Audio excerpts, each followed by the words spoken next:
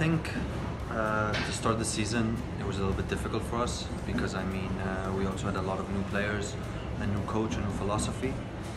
So as the time goes on, I think you can see on the pitch that the chemistry is starting to get there, and we're all just getting used to each other, improving, and I think we're showing it on the pitch. Having another foreigner up in front also helps when it comes to attack. It all depends on the tactics of the coach. If he wants more foreigners up front, more foreigners in the back. We as the foreigners, we just sit here and wait for our names to get called, and we try to do as best as we can. Well, first and foremost, we're unbeaten, so we're going to enter the game like that. We are here to win. We didn't come to tie or to lose the game.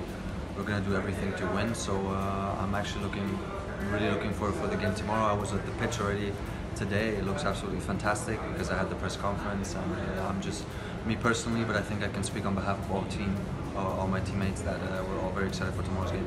The only thing you can do is look day by day, game by game, training for training.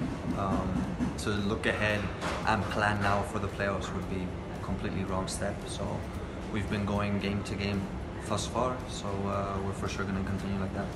Well, the motto is 8 states, 1 united, so I think it can be 20 states, 1 united. It's absolutely incredible. There's fans for NorthEast United in absolutely every single city. We always have 2,000–3,000 people supporting us, and the more they come, the merrier. We really appreciate the support, and yeah, we're looking to make them happy.